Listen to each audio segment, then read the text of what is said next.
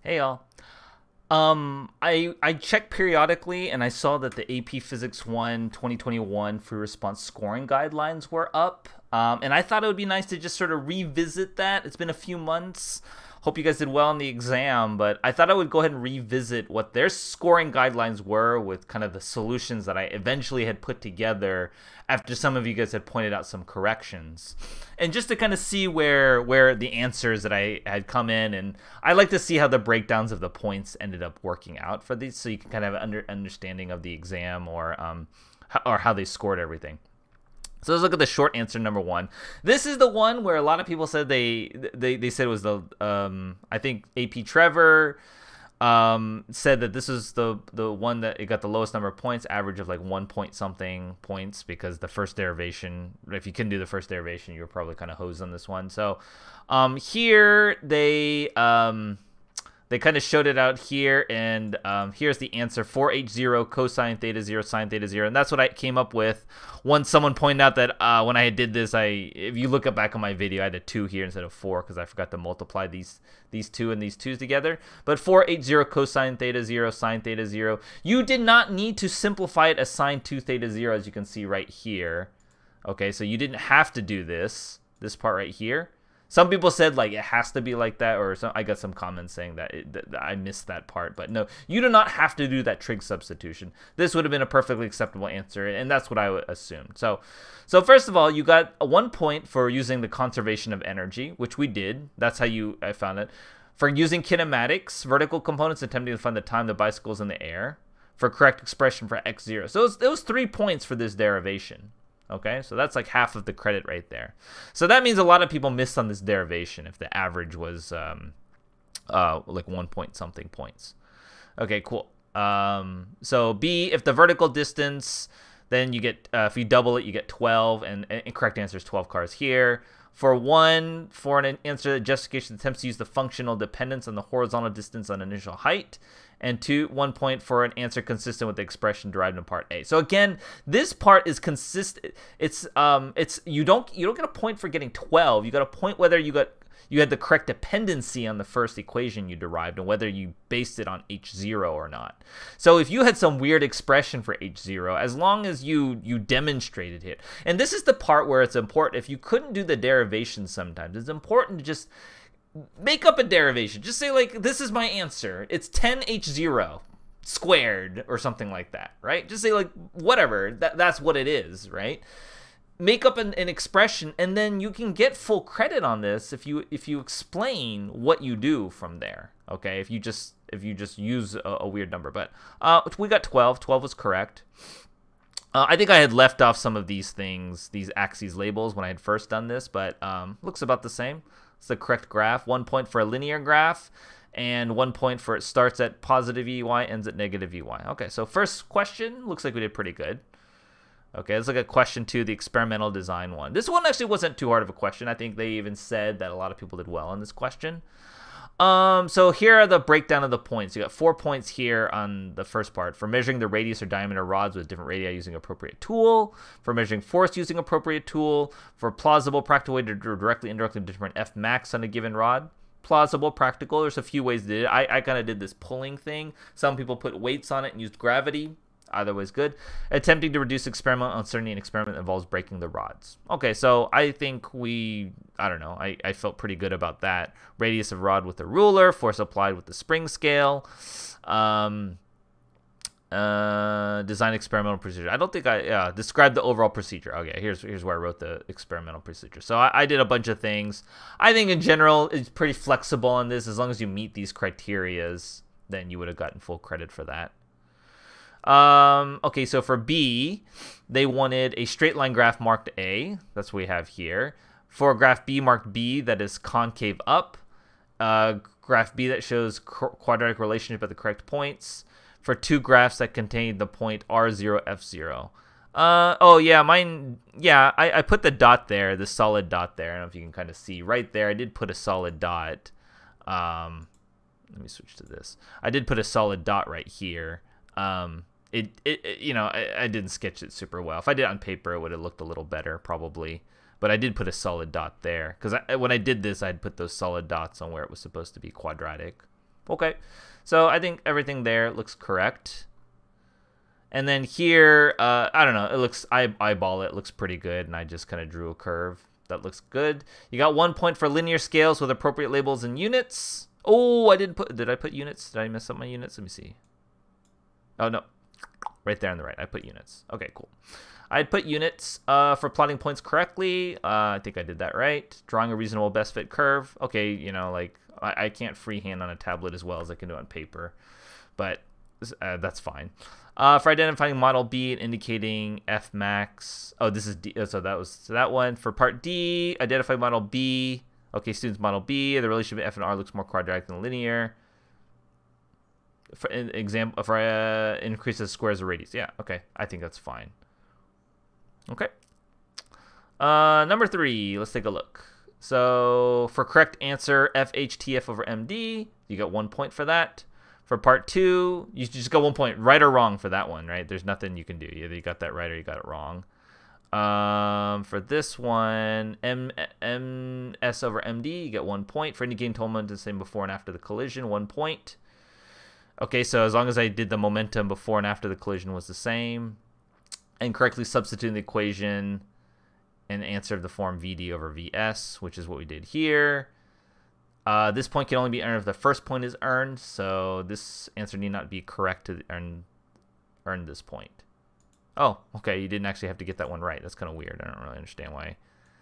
What would a wrong answer look like? Just maybe if you messed up some simple algebra. As long as you do these two things, you would have gotten full credit. Okay, for B, 2 functions that are straight segments for T to TF. Two straight segments and begin at the origin and have 2 different positive slopes. Okay, that all looks good here. And horizontal functions over the entire range. You get 1 point for labeling values on the vertical axis with VD is greater than VS. I labeled those. And the curve is greater, so they give me an example. Here's a perfect example. Now, I didn't label the axis. I should have labeled it on the left. I guess that would have been better, but I think they'd still give you kind of credit. I didn't label the graphs, though, DNS, so maybe I lost a point. You know, like here you have a separate... this point can still be earned if the labels are not on the vertical axis, but clearly indicate that VD greater than VS. Okay, so I did get credit for that. Okay, cool. So I didn't have to explicitly say DNS and VD and VS, as long as it's very clear that VD was greater than VS. Okay, so good. Pretty good on that one so far. For C, for mathematically representing when VCM is equal to V1, that's what we have right here. Okay, for correctly answer that when median is less VCM is about 0. Okay, correct. And example response, you just have an explanation. I think my explanations were reasonable for that. For 3, using conservation of momentum, which I did here. This is conservation of momentum, and the correct answer, MdV1 over MB plus MD. Okay. 4, an attempt to use a limiting case reasoning for functional dependence with the equation on here. So, let's see. So, I need to say yes. And, yeah, you're just explaining. Then you're just explaining for MD. Then the... yeah, I just explained that when MD is much greater, then it looks like that, and so that would just equal. Okay. I think that is fair. I don't think there's anything special about that one. Okay, cool. All right, this is the one where I had to make a second video to explain to people. A lot of people arguing me about this one, about like you have to prove that blah blah blah. I made a whole video about it. It's not a huge deal, but I did want to see like what I wanted to see what they were looking for in an answer. That's the most important thing I want to look at. For A, for the graph, straight line, straight horizontal line. Okay, that part's fine. Nothing special there. You got a 1 point for the first segment, and you got 1 point for the horizontal segment. Fair enough. Okay, for B, this is the tricky one. Okay, so B, 1 point, indicating that both objects start with the same gravitational potential energy in the object Earth system. Okay, both block and cylinder start with the same gravitational potential energy. So my first sentence was correct. Start with the first point. Second one, for a correct statement about the energy transformations that occur to the cylinder as it travels down the ramp. Okay, what happens? So I wrote the block loses some energy due to work done by friction, whereas the cylinder does not lose any energy. Okay. And one, a correct statement for the energy transfer of the block. So the block lost energy to friction, for indicating that the cylinder's final rotational kinetic energy is equal to the amount of the block's Earth's initial mechanical energy that is dissipated by friction. Okay, so I say at the bottom, they both have the same amount of translational kinetic energy, but the cylinder has rotational kinetic energy. The rotational kinetic energy of the cylinder is equal to the work done by the friction on the block. So this last sentence covers this point here. For a logical, relevant, internally consistent argument that addresses the required argument or the question asked and follows the guidelines described in the published requirements for the paragraph length response.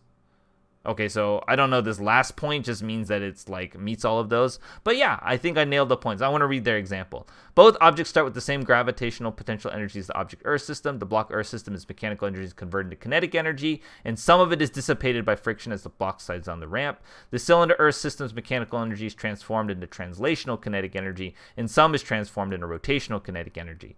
The cylinder's final rotational kinetic energy is equal to the amount of the block Earth system's initial mechanical energy that is dissipated by friction. So I didn't explicitly say that the gravitation was being converted into so I didn't actually say that the gravitational potential was being converted into kinetic energy. I failed to make that explicitly correct in my statement, so I might have lost a point for that. This correct statement about the energy transformations. I did talk about how it lost energy, but I didn't explicitly say that it got turned into translational kinetic energy. That was how you could infer the problem. So it's possible that I would have lost a couple lost points on that for not making that explicit statement. Now, I implied it, right? Otherwise, some of this doesn't make sense if I don't talk about that conversion, but I didn't explicitly state it. So that would have been like up in the air to the grader to probably decide whether or not I would deserve that point or those two points if I made that correct. But note, there is no mention of arguing, of proving that the final rotational speed has to be the same. You're simply talking about the conversions because, as we talked about before, and as I proved out, that you cannot prove that when something rolls down, it has to move at the same speed as something that slides down the block. I mean, if you've just done even one simple lab, you should know that this is just not possible to be true. I get a cylinder of a mass, and I take a block with a mass, and I slide them down the ramp. They're not going to go at the same speed at the bottom necessarily. It just depends on not just the same mass and the same height and same surface, right? There's no way that they have to go at the same speed at the bottom. I could literally just make a lab demonstration, just show you that that's not possible. So anything where you tried to prove torque, blah, blah, blah, blah, all of that was completely outside the scope of this question. And I don't even know, like, none of these points would have been even related to talking about that anyway. Okay? So that's kind of where I was. I think I had the right idea. Like I said, I didn't explicitly make that statement, so I might have lost some points for that. Okay, cool. Last question here. Number 5. A, for the correct expression of the torques from the way that the torques are mg2r0 and 1.5 mgr0, and then indicating two torques are exerted in opposite directions, which I did with the subtraction here. And so the net torque is 0.5 r0 m0g. Okay. Example response looks perfectly right. Other than I had the orientations backwards, but this doesn't matter. Okay, correct answer for this one is angular acceleration. Oh, sorry. Example, for an explanation, the object exerts a larger torque than object 2. Object 1 is twice as far from the object. Okay. I don't know. Net torque's in counterclockwise direction. I made that statement. I don't know if you have to say like one exerts a larger torque. That's essentially the same as saying the net torque. So I would assume that I would probably get credit for that, but I didn't make that, like, I didn't say like explicitly why is this torque bigger than that one, just that the torque is in that direction. B, opposite directions.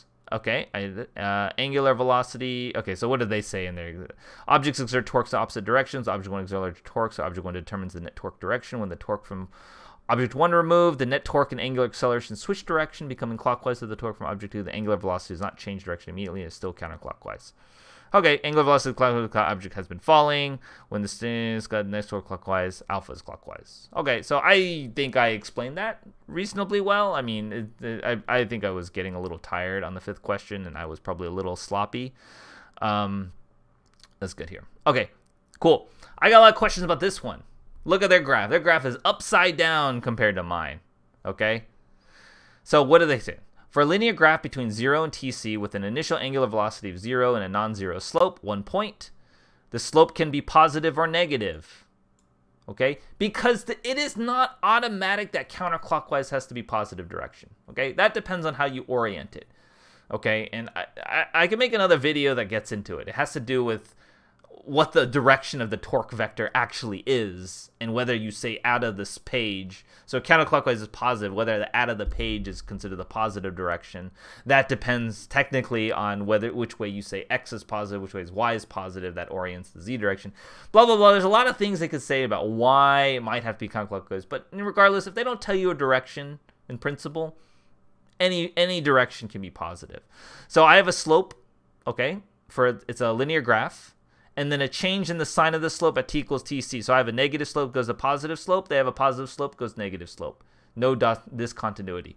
All they actually cared about was the change of the slope, not that it was like 3x the slope or anything like I was saying, which I realize is not exact, just that there was a change in the sign and the slope. That's all they were looking for. They weren't even looking at anything specific about how steep the slope or just that there was a change in sign.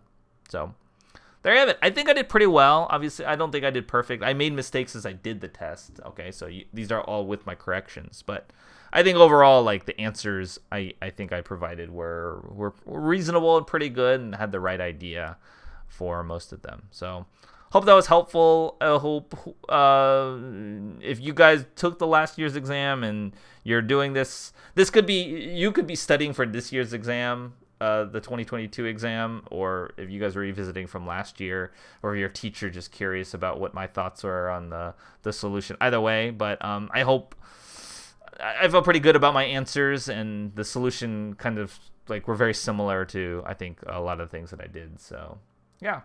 All right, thanks.